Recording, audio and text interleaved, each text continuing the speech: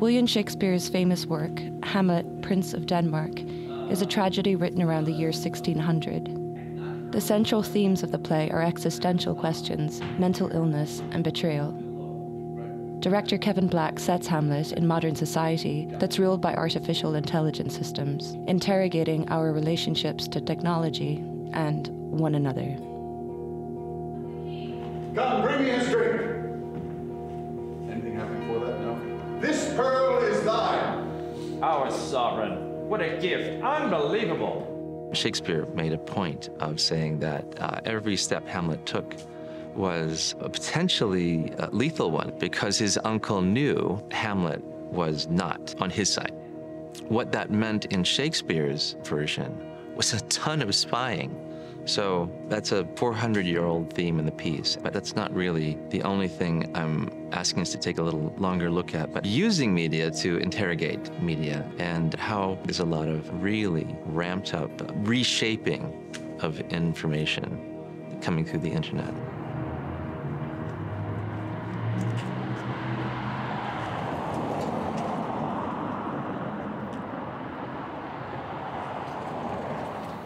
And unprofitable to me seem all the uses of this world.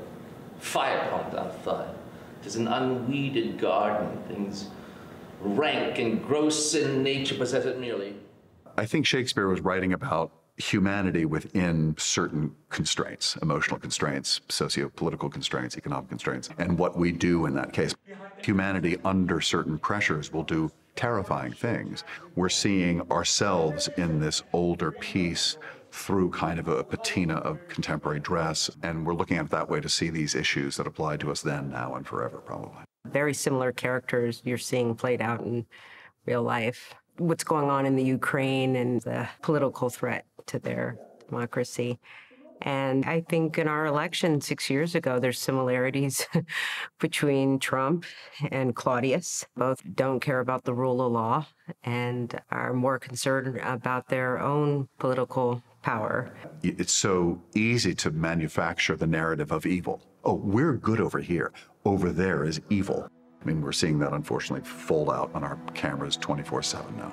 That just reinforces your own narrative. So the ideas are pretty eternal, and you can put these ideas of totalitarianism, of the authoritarian state, of corrupt leadership, of mental illness, and they'll always continue to apply. That's what's frightening, is that history does repeat itself. And if you're not familiar with the past, you're going to repeat it, you know? And it's like we're seeing this all over again. The question for us now is to be or not to be. You all know this Shakespearean question. For 13 days, this question could have been asked, but now I can give you a definitive answer. It's definitely yes to be. The fact that President Zelensky quoted Hamlet to Parliament is a pretty strong testament to how the piece still tragically speaks to us in moments like that, when a president is desperately trying to hold on to his country and keep his people safe, and there's an existential threat. And to find that the way to address that publicly is through what Shakespeare was writing. It's very powerful to realize that those words work now. For wise men know well enough what monsters you make of us. To a nunnery go and quickly to farewell. There was a word that was used a lot in Shakespeare's day, and actually it was considered sort of a diagnosis. It was called melancholy. And that probably parallels pretty thoroughly nowadays with our modern diagnosis of depression. God have mercy on us all, and of all Christian souls. The topics of mental health often come up throughout the play. I think our society, we still shy away from that, or we ignore it. And that goes back into media and what we're watching constantly on our phones. It's polluting the minds of these young people as well. The sort of rolling, continuing refinement and complexity of data-driven technology. We're also sharing a ton of information about ourselves, and that gets to be very dicey because who's on the other end? The king drinks to Hamlet!